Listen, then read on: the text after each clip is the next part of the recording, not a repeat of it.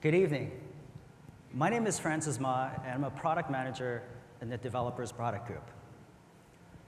There are many ingredients in building a successful app, and one of these is having a great design.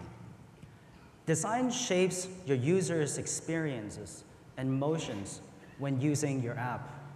And having a great design not only helps them utilize and navigate through your app, but it also helps them, or it also delights them and provides a great experience across different platforms and form factors. Now, these were some of the things that we want as well from our own apps from Google. And so we've created Material Design. Material Design is a design system that governs interaction, visual, and motion design principles. And that means it guides how your app should look, feel, move, and adapt across different platforms, providing a consistent experience. There are 4 principles to building Material Design app. First is about tangible services, where your interaction cues are based on how physical objects work in the real world. Second is about print-like design, where your content and colors are bold, graphic, and intentional, that are refined to fit the look and feel of your brand. Third is about using meaningful motion to draw the user's attention and to provide a sense of continuity as they move from one screen to the next.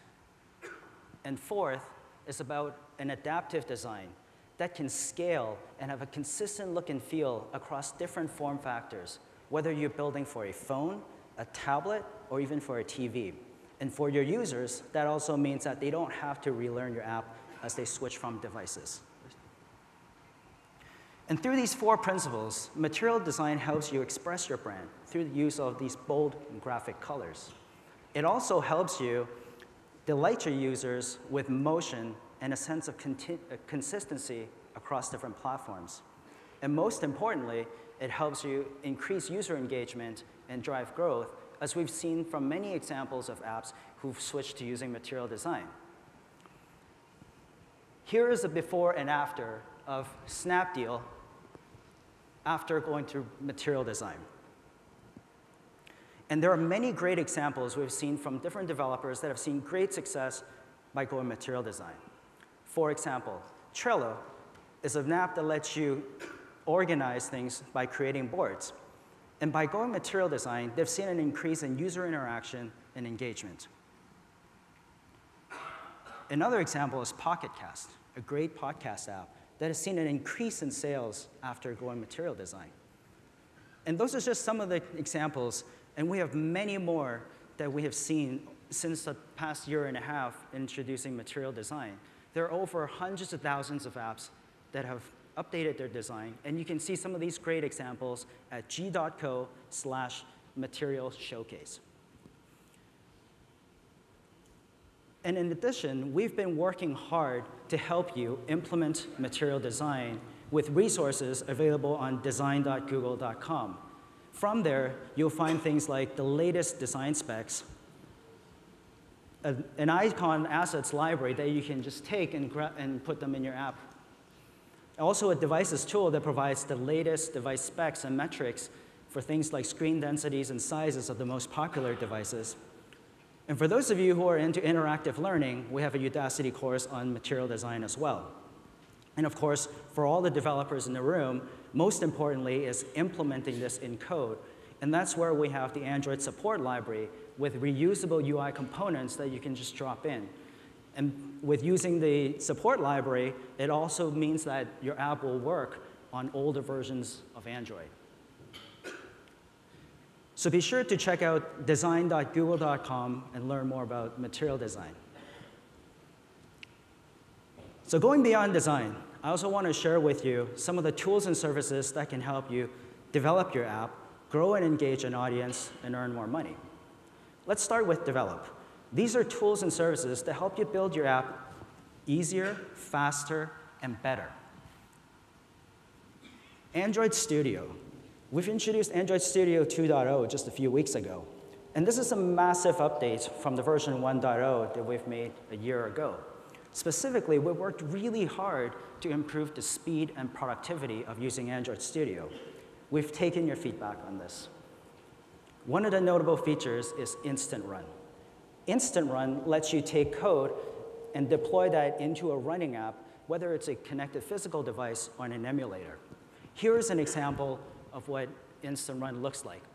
As you make changes, you can see that reflected in your running app in just seconds. So this is a great way to really refine and iterate your design in UI, and to do that in a very productive manner. In addition to having Instant Run, we've also worked hard to improve the end-to-end full build and deploy cycle. It used to take a minute. Now, it takes only 20 seconds. Another great feature that we've been working on is revamping our emulator.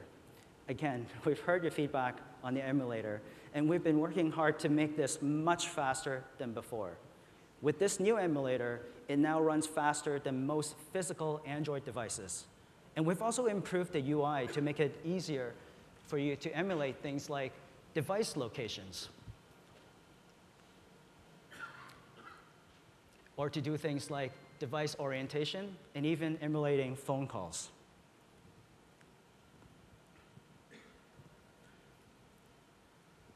Another great addition to Android Studio 2.0 is a new GPU profiler.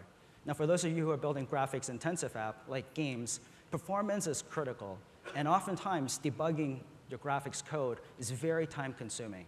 And so with this new GPU profiler and debugger, it records your entire GPU stream and lets you play that back, saving you countless hours of debugging. It's a great thing to check out. And since Android Studio is built on top of IntelliJ, their advancements and enhancements propels us even faster. And with the latest version of Android Studio, we've updated to the IntelliJ 15, which was just released several weeks ago as well. And through this update, you'll see improvements on usability and testing. So there are lots of great features with Android Studio 2.0 updates. And for those rare developers in this room who may be still on our old deprecated Eclipse tool, now is a really good time to check out Android Studio. This is all available through our Canary channel today. In addition to providing tools, we also have cloud services to help you build your app easier. Firebase is a mobile backend as a service that provides a real-time database that lets you easily store data and also synchronizes across device in real time. Also, it includes offline handling automatically. Another great feature with Firebase is user authentication, which lets you integrate things like Google sign-in, Facebook login, or your own custom email and password login, so that you don't have to reinvent the wheel of creating your own user authentication.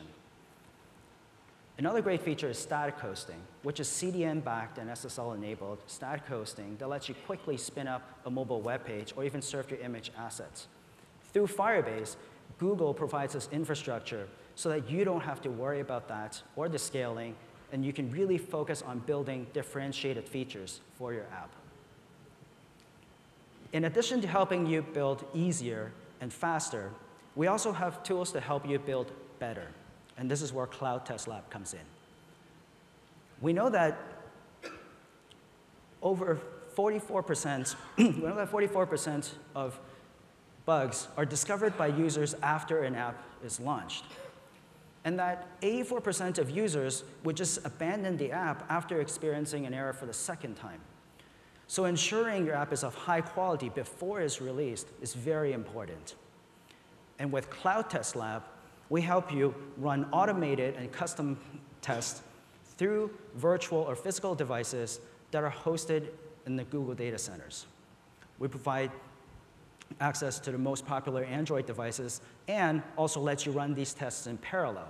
So you can test things in different languages, device orientation, or even in different Android versions, all in parallel. And doing this is very easy. All you have to do is upload your APK, and with our robo tests, that means even if you have not written any test case, we automatically crawl through the app and capture screenshots, videos, and crash logs for you.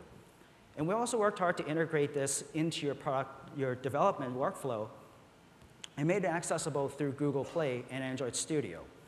So when you publish an app through the alpha or beta channel of Google Play, we will automatically run your APK through the Cloud Test Lab to help you catch those errors early before it gets broadly distributed. This feature is now in beta, and we're continuing our rollout in the coming months. So I've talked about some tools that help you develop your app. Let's switch gears to talk about ways to help you grow and engage your audience. For those of you who are building for the mobile web, we've heard your feedback and the challenges you face in re-engaging your users. So we've been working hard to extend the Chrome platform to bring native-like capabilities to help you drive re-engagement with things like push notifications, even if the browser is closed, the ability to add your app to the home screen as if it was installed, and let users quickly re-access that from their home screen. And also, ability to work offline and 2G support with service workers. Flipkart is a great example of a company that has taken advantage of some of these capabilities and created Flipkart Lite. We're going to have another session later on today to go more in depth and talk about these features. So be sure to stay tuned to that. Another great example of re-engagement is using push notifications. And this is where Google Cloud Messaging comes in. Google Cloud Messaging lets you send messages from the cloud over to your devices. And we've seen incredible traction of developers using this. Today, there are over 150 billion messages that are processed each day through Google Cloud Messaging. And there are over 750,000 apps using it. We're working really hard to continue to improve the scalability of this so that you don't have to worry about Google Cloud managing your own infrastructure.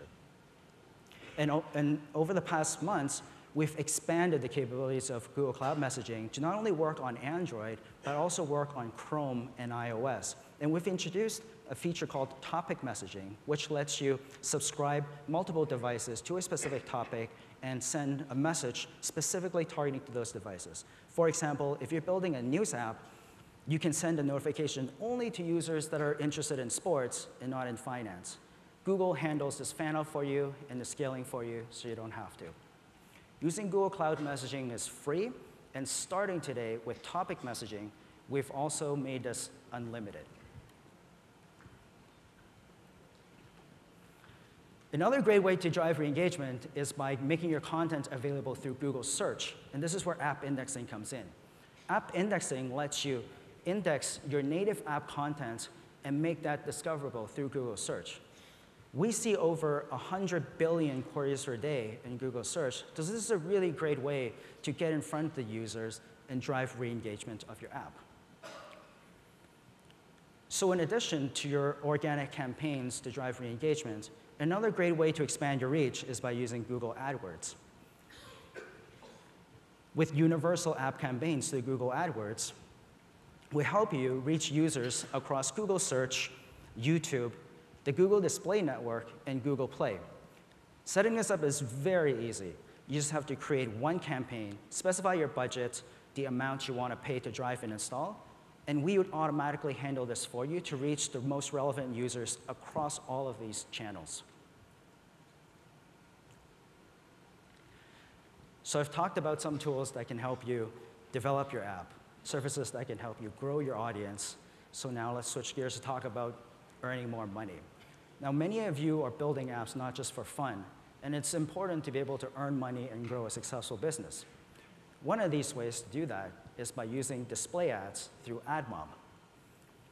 There are over 650,000 apps integrated with AdMob today, and we've seen incredible traction here from Indian developers using AdMob, with over 100,000 apps integrated.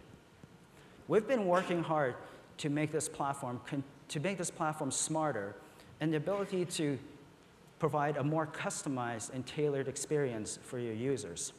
For example, for folks who may have in-app purchases, we help you figure out which ones are likely buyers and be able to tailor the experience to the buyers. So an example of that is through the in-app purchase house ads. So when you offer in-app purchase, some users may decide to buy, and some of them may not. AdMob would automatically figure out which ones of these are likely buyers and only show these buyers your in-app purchase offers so that you can continue to monetize and keep them retained in your app, while for the rest of the users, you can monetize through display ads. Another example of AdMob is mediation, which means you can run ads across multiple ad networks through AdMob without having to manage the complexities of these multiple networks or having to integrate multiple SDKs in your app. And we also have an ad network optimization features, which we would check in real time from all of these ad networks, which of those is the highest paying every ad request. And we only then show the highest paying one in your app to help you maximize your earnings. We're also investing heavily into providing ad formats that provide great experiences on mobile, with things like native ads that can be integrated into your app experience, or Lightbox ads that are interactive, or video ads where users only need to watch the videos if they choose to. Beyond ads, another great way to monetize is through in-app purchases. Now we've heard the feedback in wanting to have more flexible pricing options, especially to tailor that for more of the local user needs. And so a few months ago, we've introduced the ability to lower your price points on Google Play and make your app or your in-app content for as low as 10 rupees. We've also been working hard to expand additional payment options with prepaid vouchers and gift cards. These are available in over 500 retail stores across 22 cities in India. And they're also available on e-commerce sites like Snapdeal and Amazon. And they can also be purchased with cash on delivery. So we're super excited about the opportunity in working with all of you to provide tools and products that can help you develop great apps, grow and engage your user base, and to help you earn more money. You can check out the things that I've just talked about at developers.google.com. And now, I'd like to introduce Kunal to talk about building for the Indian market. Thank you.